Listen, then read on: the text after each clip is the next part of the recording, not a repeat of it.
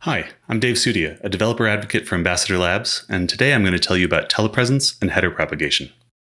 First, some background.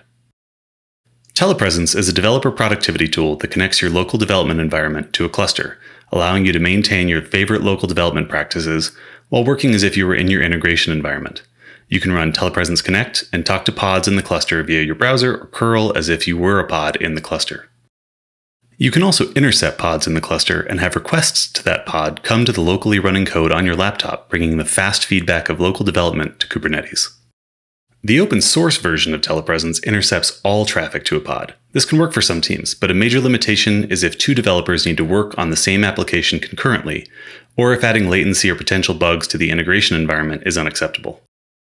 For these cases, Ambassador Labs offers a feature in Telepresence for Teams called the Personal Intercept.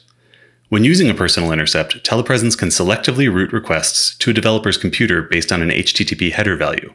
By default, Telepresence looks for the header xTelepresence ID, and a logged-in Telepresence user is assigned a unique value for that header on any intercept they create. I get my test requests, my coworker gets her test requests, and the rest of the traffic to the application goes to the original pod in the cluster. However, because personal intercepts rely on an HTTP header value, that header must be present in any request I want to intercept. This is very easy in the first service behind an API gateway, as the header can be added using Ambassador Labs' preview URL feature, browser plugins, or in tools like Postman, and the entire request, with headers intact, will be forwarded to the first upstream service. However, the original request terminates at the first service that receives it.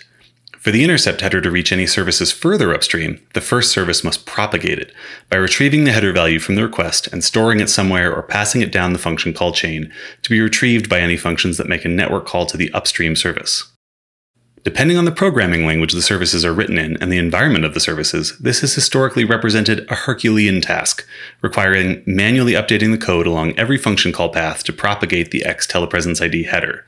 This is obviously not a realistic scenario for most organizations.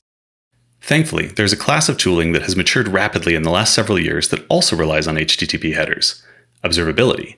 For most languages, adding support for personal intercepts is now a quick copy-paste, and for some languages it requires no code modification at all. If you are using or evaluating Telepresence for Teams and your environment does not already support header propagation, Ambassador Labs now recommends using OpenTelemetry packages and tooling, and the baggage header to quickly and easily get your Kubernetes services ready for personal intercepts. What is OpenTelemetry? Commonly shortened to OTel, it's a cloud-native computing foundation project with the goal of providing high-quality, ubiquitous, and portable telemetry to enable effective observability. It has largely unified previous standards for tracing and metrics and is in the process of doing the same for logging. It has SDKs for 11 of the most popular programming languages and their major frameworks. It is used by organizations like eBay and Apple.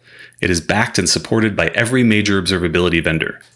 Simply put, OpenTelemetry is the new industry standard for exporting observability data from your infrastructure and applications, which is why we can recommend using it without reservation. Investing in it for Telepresence for Teams also sets your organization up for success for larger observability efforts. In addition to traces, metrics, and logs, OTel has a signal called baggage, which allows trace-related data that you want throughout your system, like a client ID, to be easily propagated to all services.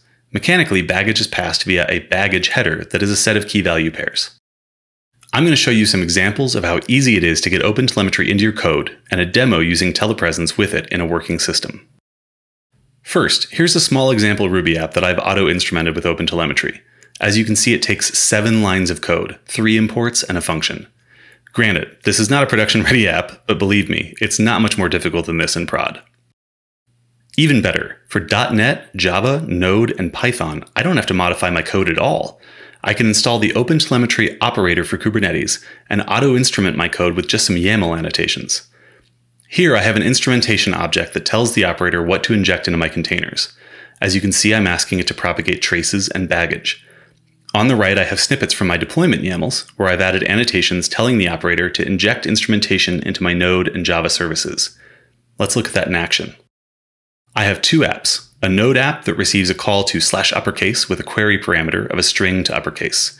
It in turn calls a Java app that actually does the uppercasing, and then I get a response back through both apps. Neither app contains any OpenTelemetry packages, but they are auto-instrumented by the operator in the cluster. I'm going to intercept the Java app, then I will send a request into the Node app. With both of them instrumented to propagate baggage headers, I should see the request come to my local dev environment. First, I'm going to start up my local dev version of the Java app. Next, in this tab, I have already run Telepresence Connect, connecting me to the cluster.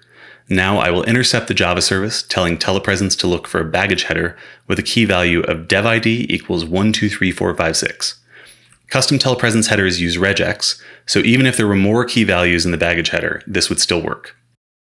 Now in this tab, I'm going to curl a request to my Node app, and back over here we can see that my request was received and processed by my local version of the Java app with no code changes required by me as the developer.